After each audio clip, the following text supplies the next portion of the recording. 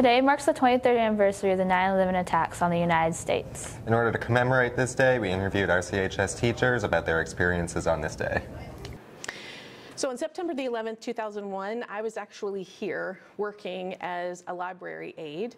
I was out of college for a couple years, and my room was actually in Mr. Miller's current room, 102. At that time, social studies teachers had TVs in their rooms.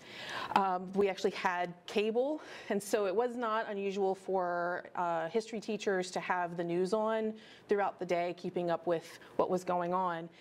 It was first period, and the teacher across the hall ran over into my room and said, "Oh my gosh, a plane hit the World Trade Center." And we both thought it was an accident. So I got up and I ran into her room, and we were watching it on TV. She had ABC on, I'll never forget. And while we were standing there, we saw the second plane hit the second tower. And we knew that this was not an accident. And I just remember, it's like the floor came out from under me, and it just, words really can't explain it.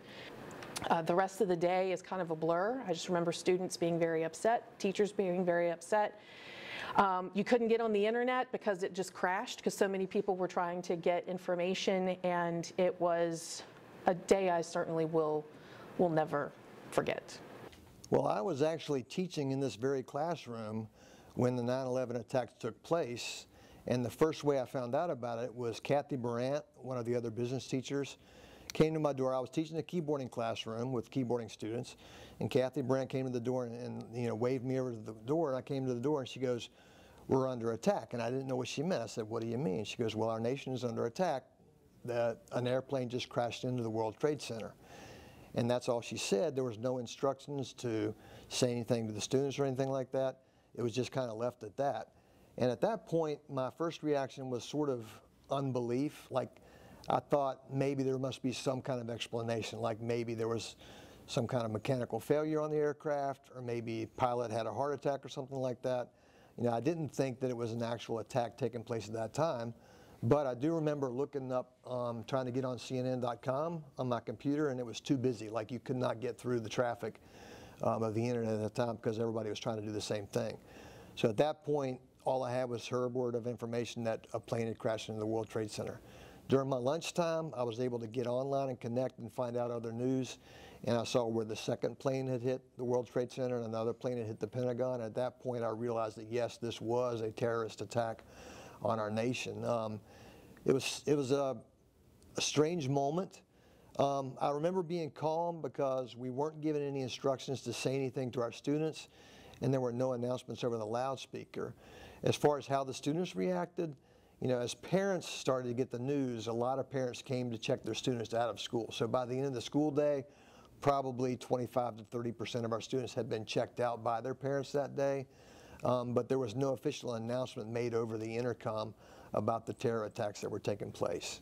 The next day, when we came to school, there was, in the morning announcement time, there was an announcement from the principal, Mr. Bryan, talking about the attacks from the previous day, and there was an extended moment of silence, for everybody to keep the entire nation in our thoughts and prayers.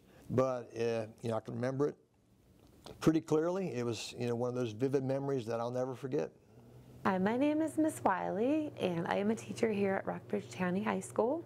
On September 11th, 2001, I lost my dad in the World Trade Center attacks. He was in the first tower.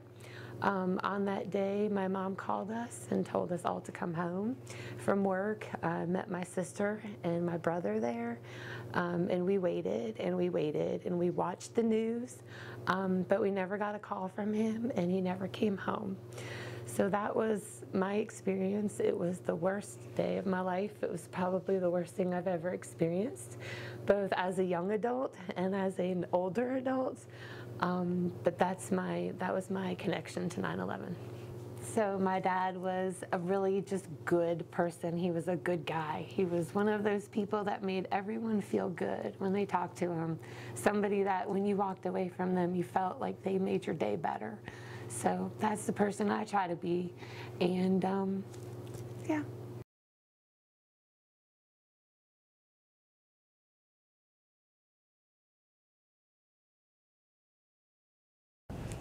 This has been Bella Fitch And this has been Brady Kirkpatrick. with The Prowler.